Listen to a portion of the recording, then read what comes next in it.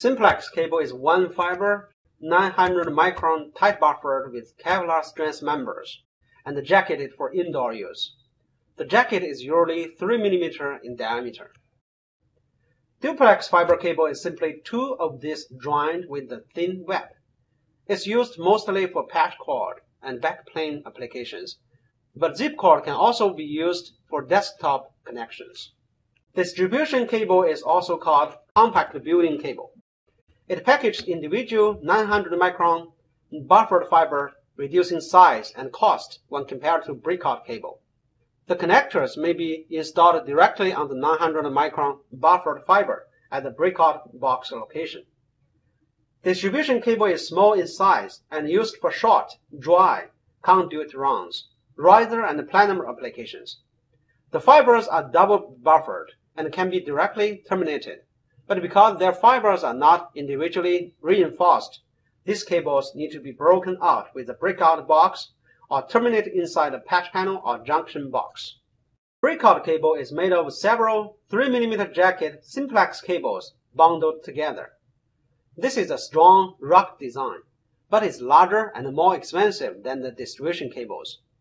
It is suitable for conduit runs, riser, and planar applications. Because each fiber is individually reinforced, this design allows for quick termination to connectors and does not require patch panels or boxes. Breakout cable can be more economic where fiber count isn't too large and distance not too long, because it requires so much less labor to terminate. Gel-filled loose tube cable are composed of several fibers together inside a gel-filled small plastic buffer tube, which are in turn wound around a central strength member and jacketed, providing a small, high fiber count cable. Gel-filled loose tube cable is designed to endure outside temperatures and high moisture conditions. The fibers are loosely packaged in gel-filled buffer tubes to repel water. Recommended for use between buildings that are unprotected from outside elements.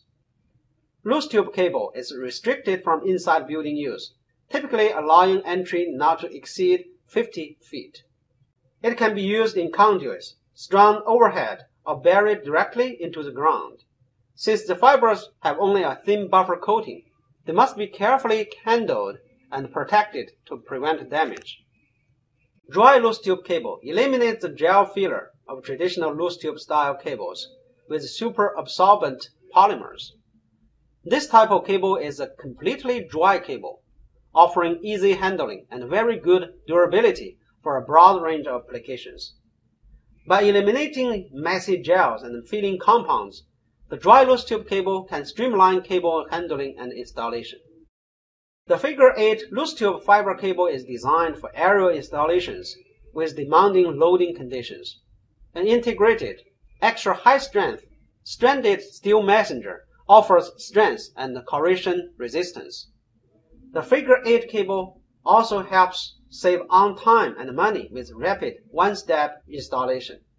Figure 8 cable can easily be separated between the fiber and the messenger. Armored cable can be used for rodent protection in direct burial if required. It can be installed in ducts, underground conduits, aerial, or direct buried. All-dielectric self-supporting ADSS cable is today's high-performance choice for long-span aerial application, up to 1,000 meters.